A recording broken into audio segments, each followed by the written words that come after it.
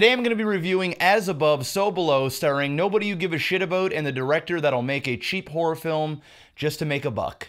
Now this movie stars a chick that is following her father's footsteps in search of the Philosopher's Stone.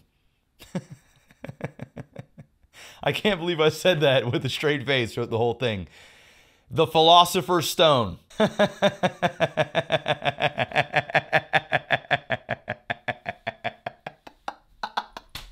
Why did I see this? To save you some money, that's why.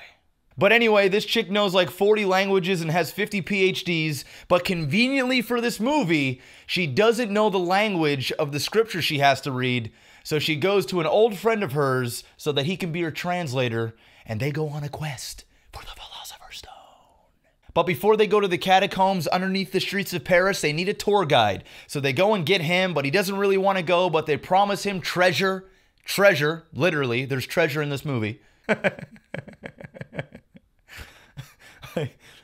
I actually saw a treasure box.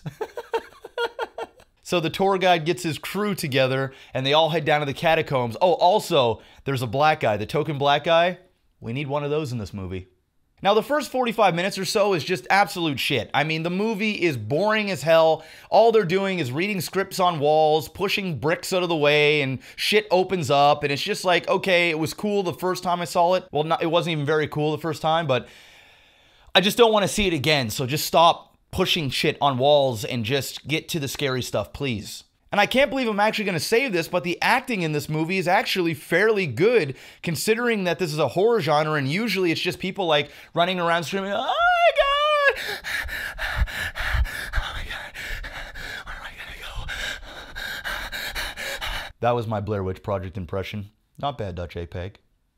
Now, the real question is this movie scary? And I'll admit it, during the second act, there's quite a bit of creepy imagery, and in the third act, specifically like the last 20 minutes, 15-20 minutes, there's quite a few jump scares, and there's a couple of scenes that actually kind of creep me out a little bit. So, you know, I'll give them that. They do scare you, but it's still just dumb. It's dumb. Another thing that this movie has going for it is its sound and atmosphere. You're down in these tunnels, it's very narrow, you can't see shit, the hallways are just dark as hell, you don't know if something's gonna jump out at you, and they always play these creepy moments where you just see something in the distance, kind of like this. Did I scare you? Probably not. If you're a fan of hand cam or found footage filming, you might, and I mean might, find this movie entertaining. I found it entertaining in some places, but I couldn't really get over the first 45 minutes. The pacing was terrible. The jump scares got old after a while. It did have some creepy imagery, but overall, I can't give this more of a rating than a bad life choice. Don't do drugs. So, what did you guys think about this movie? Did you like it? Did you not like it? Are you gonna go check it out? And what's your favorite horror film of 2014? Let me know in the comments below. Thank you very much. If you enjoyed it, hit that like button, subscribe, and of course, stay Bouse.